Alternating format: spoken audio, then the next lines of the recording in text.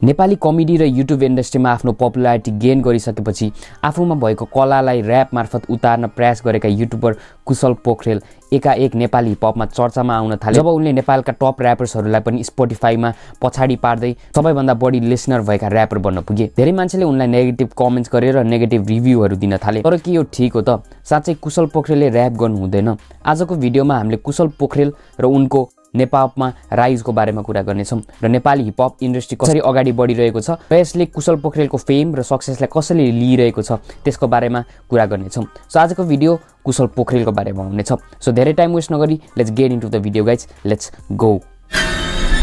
कुल boy, मिङसेरप र अरू धेरै कमेडियन्सहरूले पनि नेपाली र्याप प्यारोडी सङ निकालिसकेका थिए, तर त्यसमध्ये पनि कुशल पोखरेल भन्ने केही फरक देखिन्थे। फनी भिडियोज र स्किटको लागि फेमस नाम कुशल पोखरेल पहिलेदेखि नै र्यापमा धेरै इन्ट्रेस्टेड देख्ने गरिन्थ्यो। उनको नेपालमा एकदमै पपुलर रेस्पेक्टेड र्यापर इज र द्रुतगामीसँग राम्रो रिलेसन भएको कुरा उनको भिडियोज मार्फत हामीले बुझ्दै आइएको थियो। कुशलले कमेडी भिडियो र स्किट बनाउने क्रममा नै एउटा र्याप म्युजिक भिडियो निकाले जुन थियो एक्लो। महिनामा कोरेर मृत्युले आफैलाई चिनामा योजनको बाजी लगाएर हिँडेमा सिकारी सोच सिकार आफै दिएमा साथी आफन्तले साथ नि दिएन भन्नु त धेरै तर सुन्ने कोही थिएन। सुसाइड सर्भाइभर्सको लागि यो डेडिकेटेड र्याप सङ धेरैले मन पराएर अडियन्सहरूले पनि राम्रो फिडब्याक दिए। अडियन्सबाट राम्रो फिडब्याक पाइसकेपछि फेरि कुशलले एउटा कहानी भन्ने गीत निकाले। यसबाट पनि उनले राम्रै फिडब्याक पाइरहेका थिए। यति बेलासम्म उनको चर्चा आफ्नो फ्यान बेसमा मात्र सीमित हुन पुगेको थियो। त्यसभन्दा पछाडि नेपाली हिपहप फ्यान्समा खासै उनको नाम चर्चामा आएको थिएन।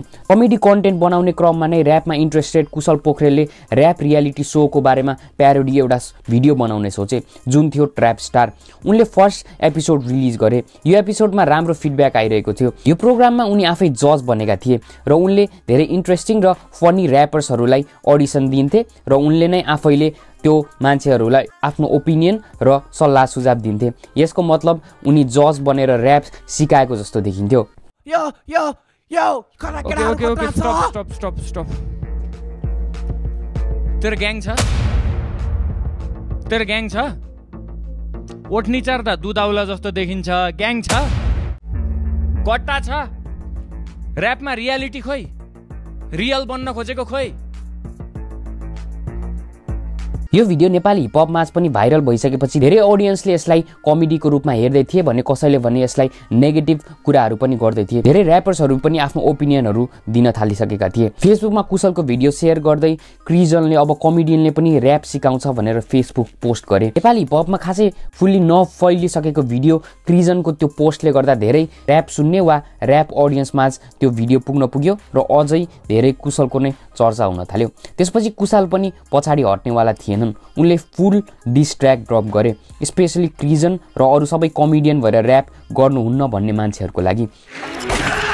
जिन्दगी जिउन सिक्यो जीवनको बाटो गाह्रो तमुलाको र्याप सुनि कमेडियनको तातो पारो सिकाउने नसिकाउने कुरा छोडी ध्यान दे त पढाउँछु म पास्टलाई र्याप पाल्ने फर्मुलाको टुक्पाक त होइन तर र्याप मेरो नसाभित्र मसिङ्गो कलम हो मेरो चरित्र। क्रिजनलाई पनि चित्त नबुझेको कुरा उनले फेसबुकमा लेखे र डिस आइसकेपछि उनले रिप्लाई गर्नै पर्ने थियो।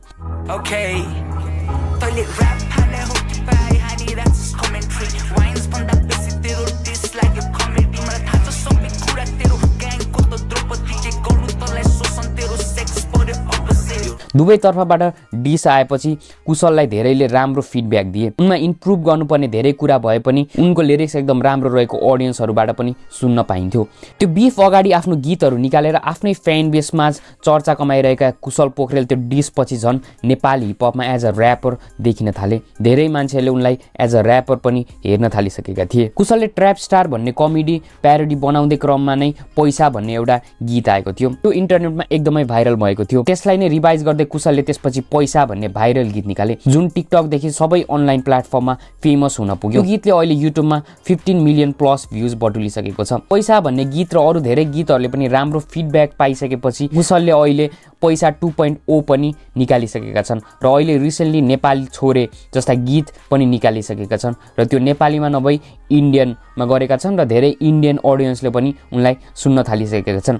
एज अ कमेडियन त धेरैले रेस्पेक्ट गर्ने कुशल पोखरेल एज अ म्युजिसियन वा र्यापरको हिसाबले पनि राम्रो फिडब्याक पाए र नेपाली हिपहप अडियन्सले पनि राम्रो ओपिनियनहरू दिएका छन्। त्यहाँ धेरै नेगेटिभ ओपिनियनहरू पनि छन् तर एज अ म्युजिसियन यतिको गर्नु राम्रो हो भन्ने मान्छेहरू धेरै देख्न पाइन्छ। तर र्याप इन्डस्ट्रीबाट केही गर्छु गर्छु भनेर आफ्नो पाइला सालिसकेपछि उनले जसरी अर्को कमेडियनलाई डिस हानेका थिए through a rap song that was not appreciated by the Nepali hip hop fans. किनकि ऱ्याप बुझ्ने वा ऱ्याप गर्न सक्ने मान्छेलाई डिस हान्यो भने उताबाट पनि dish back as a rap आउन सक्छ, तर कमेडियनलाई डिस गर्दा उताबाट पनि कमेडी टाइपको डिस आउला वा कमेडी भित्र नै ऱ्याप बस्न पुग्ला। त्यसले गर्दा धेरै अडियन्सलाई ऱ्याप एज अ कमेडी भन्ने बुझ्ने गरिन्छ। त्यसम्म पनि नेपालमा धेरै मान्छेलाई ऱ्यापलाई सिरियसली लिन सकेका छैनन्। धेरै कमेडी वा जसले पनि ऱ्याप गर्न सक्ने टाइपको बनिसकेको छ।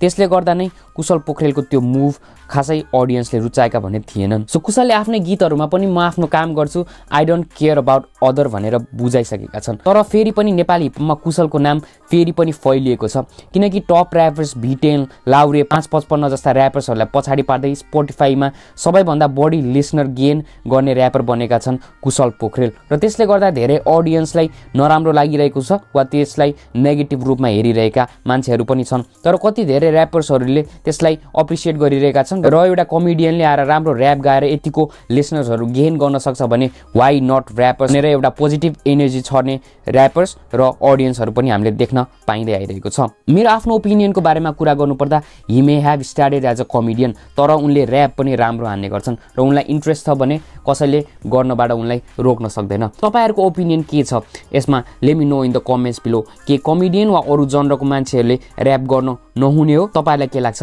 Let me know in the comments below. मलाई के लाग्छ भने हरेक आर्ट सबैको लागि बनेको हुन्छ, जसले जेमा इन्ट्रेस्ट छ त्यो गर्न पाउँछ।